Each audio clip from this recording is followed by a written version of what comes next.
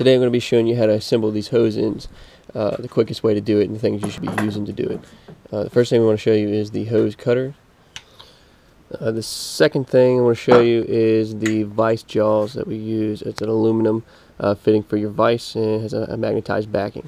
The third thing is a Allen wrench, a lot softer on the fittings as opposed to the traditional adjustable. Schaeffers Penetro, I use it for a lubricant. This is the hose that we'll be assembling. It's a 6AN line. I'll be putting a 180-degree fitting on the end of this, and as you can see, the end of the hose is very frayed and it's hard to work with, and I'm going to show you how to fix that. And what I'm going to do is cut this right off using those cutters I mentioned earlier, and I'll show you the difference. So you can see really frayed on one side and really clean cut on the other. You can put these fittings together dry, but they tend to bite the inside of the hose, leaving shards of rubber. And the best way to prevent that is just to use the Penetro. WD-40 would work fine as well, any lubricant really. What you want to do is basically just coat the inside of the end, and then it'll allow the hose to slide up there with any problem and give it a couple twists to seat the end of the hose against the backing of the fitting. Once you do that, you can take a look down on the inside here and you'll see that it is flush with the backing.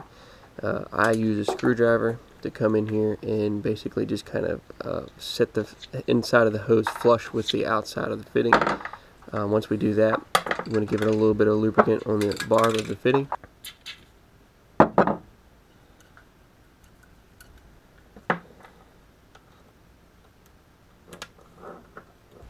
Now that we have that done, I'm going to go ahead and back this vise up a little bit, and we're going to put the hose inside of it. What you want to do is set the red part of the fitting, which is the end, flush with the top of the aluminum fitting that's in the vise.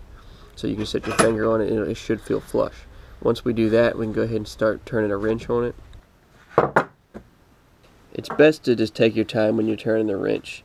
Another thing is, I like to actually put a little bit of the lubricant on the inside of the wrench. It gives it less surface to scratch. So that's another thing that you can do to prevent the scratches.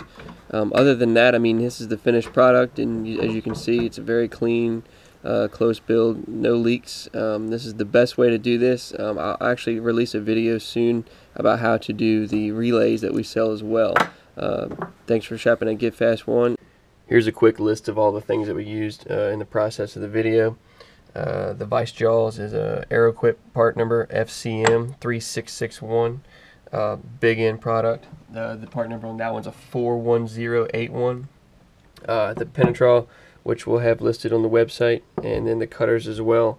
Everybody, thanks for watching, and good luck with the assembly.